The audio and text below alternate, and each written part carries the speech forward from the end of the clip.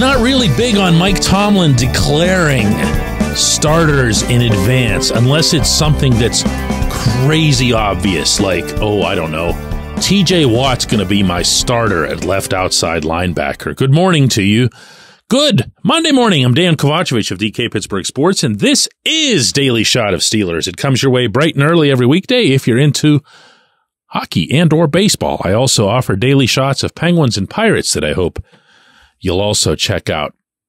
It's Quarterback Monday here on Daily Shot, and that'll coincide nicely with Tomlin having spoken for the first time in a couple of months yesterday at the NFL annual meeting in Orlando, and with his having said the following about pronouncing Russell Wilson his starter and Justin Fields the backup. Rest assured, when it's time to compete, Justin will be given an opportunity to compete, and we'll allow those guys to sort themselves out. But I thought it was appropriate to describe it in the way that I described it in terms of how we get started. Russell's in pole position. I think his body of work, justifies that. And just from my conversations with Justin, I know he is excited about working alongside Russell, man, and maybe learning some of those veteran tricks of the trade and things that he's picked up from being in this league for over a decade. Now, I'm not about to make a case for Fields to be the starter over Wilson either. Fields absolutely has work to do to overcome a lot of the issues that he had in Chicago, most prominently, of course, all of those turnovers. And I'll also acknowledge that I would not have a problem with Wilson being the starter over Fields, given his past, his pedigree, and quite honestly, his touchdown to interception ratio last season in Denver. He's in his mid-30s, but there are tangibles and intangibles that would strongly suggest that he'd still be a fine NFL starter. So what's my problem here? My problem is this. What are you doing declaring anything? Really? If there's anything that you don't want to see, hear, or read from this particular head coach at this stage of his post-Ben Roethlisberger existence, it's that he's declaring stuff about quarterbacks.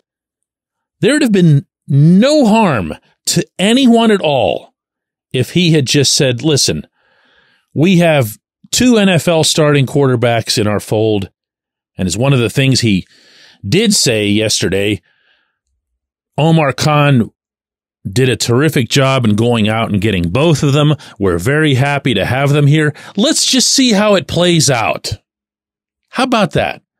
Why does there always have to be some kind of imprint, seemingly? Why does there have to be some sort of stamp upon someone? Let me throw out a hypothetical at you here, okay? You go into OTAs. Now, there's always going to be a QB1 and a QB2 because you need to know who's taking which drills with which team. Doesn't matter all that much when you're talking about football in shorts. It really doesn't. You still would like to have your QB1 working with your top wide receivers, with your top tight ends, even with your top offensive linemen, but it's not that important. You're not operating under the rush. So, in that setting, why say anything at all? Why have a real hard and fast, here's my starting quarterback and here's my backup? Makes no sense. Because then what happens? You get to Latrobe, staying purely hypothetical here and not making any predictions. And let's just say Fields just blows you away. Not only with the stuff that you already know that he can do, he might be the most explosive running quarterback in the world. And he's got the gun and he's got the moxie and everything else. So it's going to be easy for him to show well, right? Okay. But let's say he also shows, in whatever form that would occur, a propensity to take care of the football. That you see him making better, smarter decisions. He's throwing it away at times. He's tucking and running. He's making sure that the football goes in places where only, quote unquote, our guys can catch him. And then he takes this specific trait into preseason games. And yeah, I know you're not going to take any of that seriously because of what happened last year. But remember that in this case, if you're QB2, you're going to be playing quarter 2, maybe quarter 3. Who knows how that breaks down with only 3 of those exhibitions.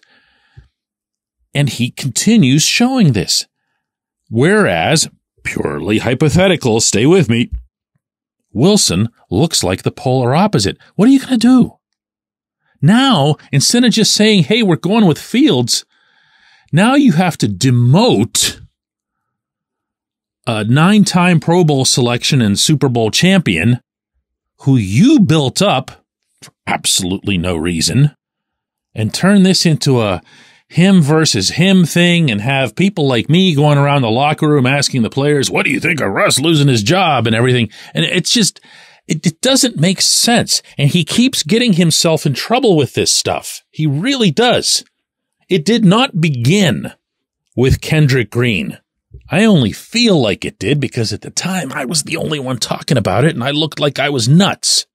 What are you trying to do here? You're making a big deal out of him wearing 53. It's just a number. What did you think they were going to do? Give him 52? That's Mike Webster's number. None of that. None of that resonated with seemingly anybody else at the time. I was completely on an island. And then it played out because I've seen this from this head coach time and again. What I haven't seen, at least not in recent years, is what the plus is to it. The last time I saw him completely nail a situation like that where he just anointed somebody, whatever, you have to go back to when Marquise Pouncey came in, to when Ryan Shazier came in, not to when, Kendrick Green shows up. Again, I'm not advocating for Fields over Wilson any more than I'm advocating the reverse. I would just like to see, and stop me if you've heard me use this line recently, the best quarterback win. I'd like to see the best quarterback, the one who gives the Steelers the greatest chance to succeed on a given Sunday, win. But you can't win, or lose for that matter, if there isn't even a competition. When we come back, J1Q. Luxembourg, Garbett, Kelly & George, LGKG is a personal injury law firm in Western Pennsylvania that represents people hurt in car accidents or who need help with workers' comp or medical malpractice. When the attorneys at LGKG make you a promise, they keep it. They've been keeping promises in our region for over 80 years. LGKG's been AV rated, the highest rating a law firm can receive, and they've been designated super lawyers. That's actually a thing for over 15 years. It's a rare combination. LGKG has offices in Cranberry, Newcastle, Beaver Falls, Butler, and Elwood City. Learn more about them by visiting lgkg.com or by calling 888-842-5454. LGKG.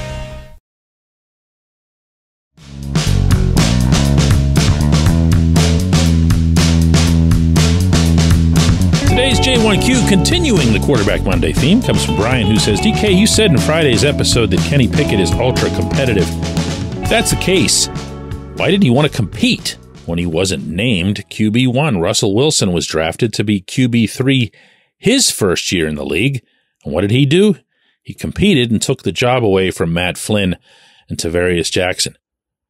Brian, the line in which you're standing to criticize me for that one word in Friday's episode is longer than I'd like to admit. I really took it for that one. And you know what? I'll go right ahead and take it.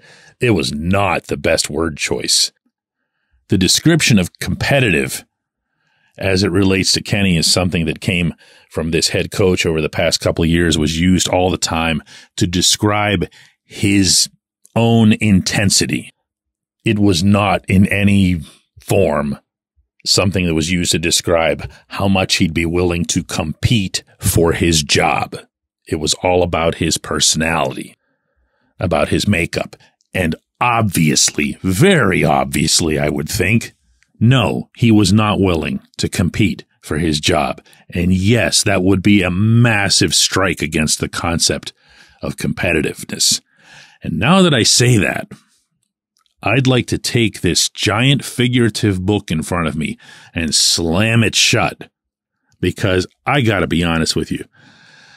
I know what I did last Friday's show on, meaning some of the ugliness that I've witnessed over the past couple of weeks in kicking Kenny on the way out the door. I did it for a reason. I also did it because the previous day, Thursday, I'd learned a lot of new information, and I went ahead and did the show knowing it was going to be received the way that it was. Like, really? You're still talking about this? Well, guess what? I'm going to talk about whatever it is that I talk about, but I have no intention of making that a regular theme. I'm not one of those people that gets stuck in the past or hung up on hot takes topics. I'm just not. I had a reason for doing it. I did it, and that's that. As you can tell from the opening to today's show, I'm looking to talk about the current quarterbacks, and that includes on Quarterback Mondays here on our Daily Shots.